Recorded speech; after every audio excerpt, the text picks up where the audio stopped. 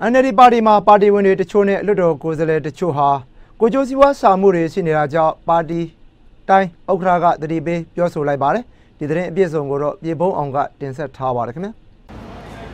NLD ပါတီဝင်ချို့နဲ့ကိုယ်စားလှယ်တချို့ဟာပါတီအာဏာရပြီးအစိုးရဖွဲ့ပြီးနိုင်ချိန်မှာအရင်ကရှိခဲ့တဲ့နိုင်ငံရေးရည်တည်ချက်မျိုးမရှိတော့ပဲလက်ရှိအာဏာရချိန်မှာကိုကျိုးစည်းဝါးရှာမှုတွေရှိနေတယ်လို့ရောင်နိုင်အလုံးမှုဆောင်ဖွဲ့ဥက္ကဋ္ဌဖြစ်သူဦးမြင့်ထေးကတတိပေးပြောဆိုခဲ့ပါတယ်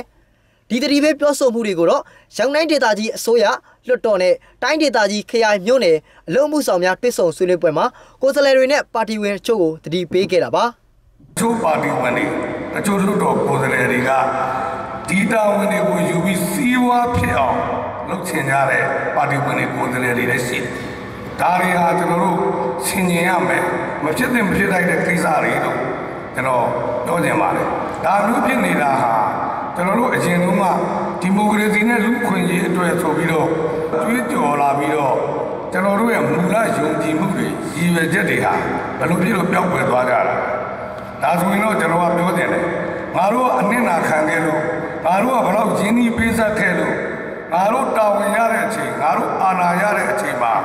အဲ့ဒီရင်းနှီးတာတွေကိုငါတို့ပြန်လဲခံစားမယ်လို့စိတ်ကူးရှိရင်အဲ့ဒီလိုစိတ်ကူးရှိတဲ့လူတွေများရင်ကျွန်တော်တို့တိုင်းပြည်ဟာဒီမိုကရေစီနဲ့လူ့အခွင့်အရေးလက်ရှိရလာတာပြန်လဲဆုံးရှုံးသွားနိုင်တယ်အခုလို NLD ပါတီဝင်ချို့နဲ့ကိုယ်စားလှယ်ချို့ရဲ့လုပ်ရက်တွေကြောင့်တိုင်းပြည်မှာလက်ရှိရရှိထားတဲ့ဒီမိုကရေစီနဲ့လူ့အခွင့်အရေးပြန်လည်ဆုံးရှုံးသွားနိုင်တယ်လို့လည်းထပ်မံသတိပေးခဲ့ပြီးလက်ရှိအချိန်ထိအစိုးရလွှတ်တော်နဲ့ပါတီဟာဟန်ချက်ညီဖို့စ조사ရမယ့်အခြေအနေမှာရှိနေသေးတယ်လို့လည်းပြောဆိုခဲ့ပါတယ်။စောစောက